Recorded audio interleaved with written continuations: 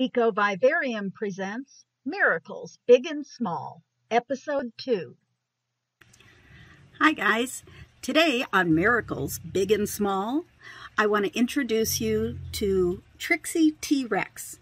She's a new female iguana that has come into EcoVivarium through one of the local shelters. She was found on the streets and was in distress, brought into the shelter, and they contacted us. She wasn't eating, she wasn't very responsive, but she was definitely allowing them to handle her, which tells us that she was once a pet somewhere.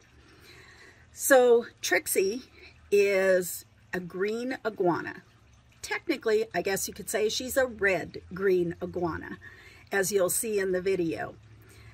But she hasn't eaten in approximately 2 weeks. So today's effort was to get her to eat.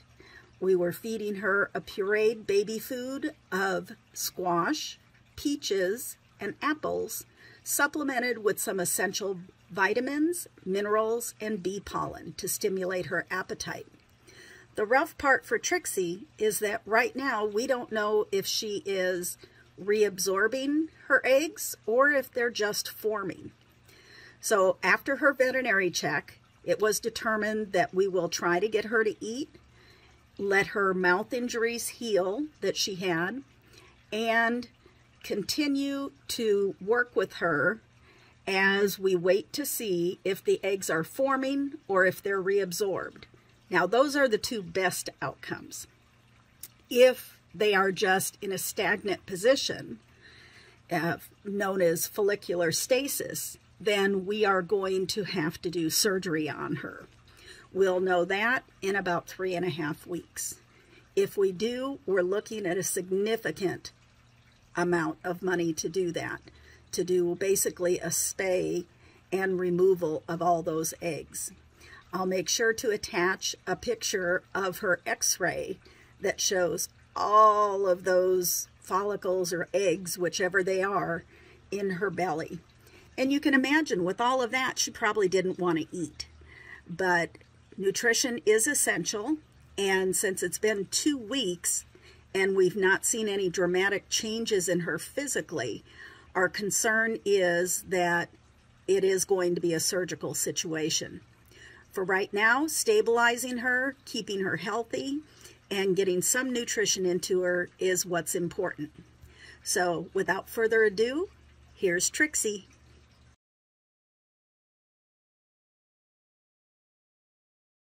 Here, come on, it's okay. Here we go. Come on.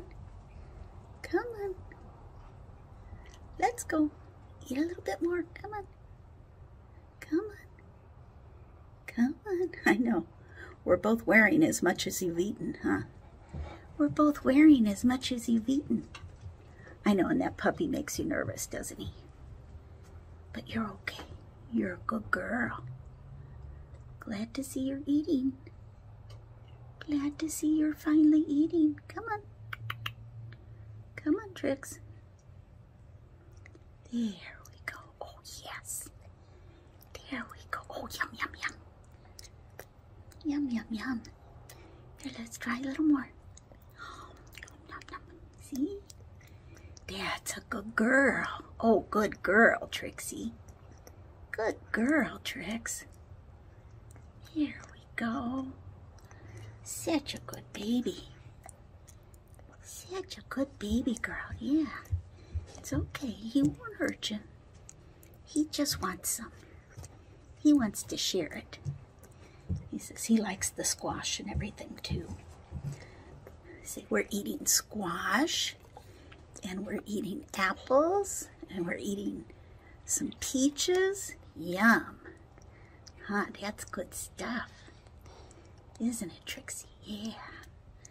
You can see she has an injury to her mouth there. So it's been a little painful for her to eat. So the pureed diet seems to be working quite well for her. And although she's a little apprehensive because I brought my puppy dog today, she is doing quite well. So thanks, guys. Trixie will be hopefully staying here at the museum and become an education ambassador one day. So we're going to go get cleaned up because I think I'm wearing as much as Trixie here is. And we look forward to seeing you again soon. Bye. Say bye, Trixie.